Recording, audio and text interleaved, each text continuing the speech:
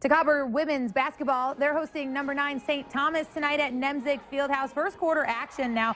Katie Stone for the Tommies shakes the defense and knocks down the jumper here to give the Tommies a 2-point lead. But the Cobbers take the lead right back when Hannah Jeske drives the lane and gets the hoop and the foul. She misses out on that extra free throw point, but this game remains close throughout. In the second quarter, the Tommies increase their lead to 5 when Paige Gerns finds Gabby Zerer down low for the lay-in, and the Tommies take the win in this one, 52-47. The final. Greta Walsh from Concordia leads all scorers with 22 points.